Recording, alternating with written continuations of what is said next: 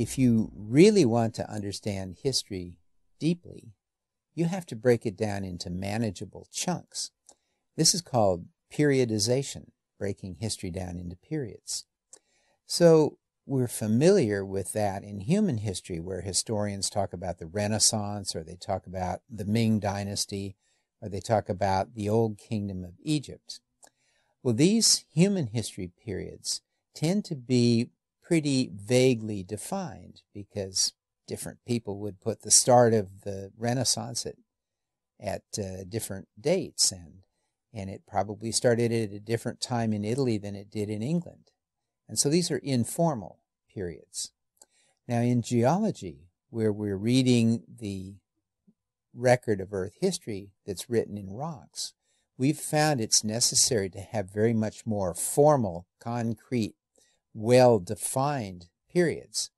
And so geologists break Earth history up into very long intervals that are called eons, and then shorter periods, which are called periods, and then still shorter intervals that are called epochs, and even stages. And all of those periods have been defined very precisely and agreed upon at international level by all the geologists. And that's the basis on which we reconstruct Earth history. Let's start with the broadest divisions of geological time, the eons. There are 4 of these, and their names are Hadean, Archean, Proterozoic, and Phanerozoic. What do those names mean? Well, Hadean starts at the beginning of the Earth 4.5 billion years ago, and it lasts for the first 500 million years. And that was a time when Earth was being assembled, accreted, as big comets and asteroids fell out of the sky and heated the Earth up so that some parts of it were even melted at times. So it must have been a really awful place, kind of like hell, which is why the geologists call it the Hadean.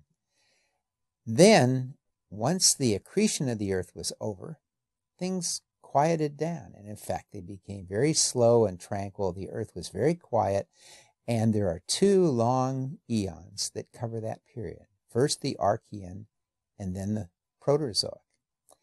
And then, about 500 million years ago, life gets going in complicated life like animals and plants, and that's called the Phanerozoic, because, well, that means visible life, and it's because fossils are around. And so here's a really good piece of understanding about the Earth. The Earth had rapid change at the beginning in the Hadean because it was hot. It had slow change in the Archean and the Proterozoic because it had cooled down. But in the Phanerozoic, because of having complicated life around, the rate of change increased again. And of course, now it's very fast with our human technological civilization. At a finer level, each of those eons is divided up into intervals that we call eras. So the Phanerozoic eon is divided up into the Paleozoic, meaning old life, the Mesozoic, meaning middle life, and the Cenozoic, meaning young life.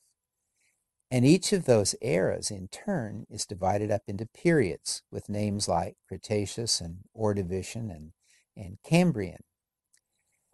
Now, each of those periods has its own personality, its own character, which is as familiar and distinctive to a geologist as, say, classical Mayan or the Industrial Revolution would be to a human historian.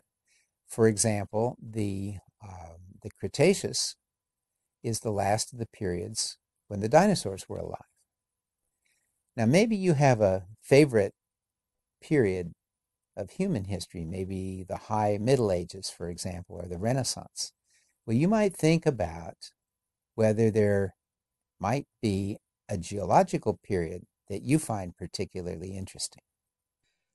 One of my favorite periods is the Ordovician. Let me tell you about a couple of the really cool things that happened during the Ordovician. So first of all, at that time, Gondwanaland, which was the supercontinent that includes Africa, was drifting across the South Pole. So there were glaciers in what is now the heart of the Sahara, where it's blazing hot and as dry as you can imagine. Boy, were the first geologists to find those glacial deposits ever surprised. And another thing that happened in the Ordovician had to do with our bodies. Because before that time, fish had a single big fixed mouth up at the front end. And it was during the Ordovician that jaws first evolved. And we today, hundreds of millions of years later, are still using the jaws that we inherited from those creatures of so long ago.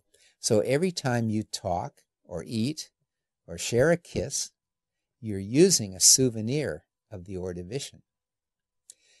Now, if you find the Ordovician interesting, it's easy to remember its dates because it ended 444 million years ago.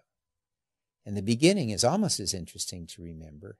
It started 488 million years ago. So this is how geologists have periodized Earth's history and made it possible to understand what happened in the past.